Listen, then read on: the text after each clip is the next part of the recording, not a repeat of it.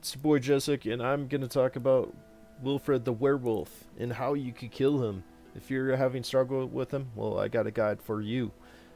First and foremost, always taunt bosses for good measure. This boss is located right before the Cursed Forest. There's two trails, and basically it's on the left trail. If you come here during the day, he's just a human, and if you kill the human, it will not count as this boss, so you gotta come here at night. If you come here during the day, this is one of the best scroll locations to farm, and it's really simple because all these werewolves, it's a town of werewolves, are all humans during the day.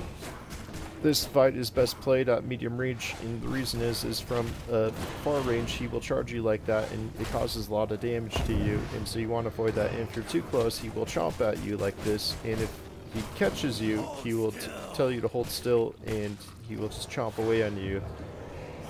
This next part is pretty funny because basically there's just a bunch of humans running around, and it's a race to kill them because he is feeding off them, and the more he eats, the more he heals. So you're trying to kill all these humans before he feeds off them.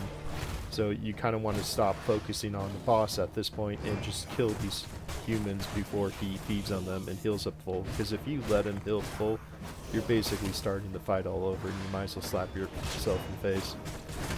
Now that I killed all those humans, I could go back to focus on the boss, and you think about this, this is like the ultimate fight, because it's a vampire fighting a werewolf.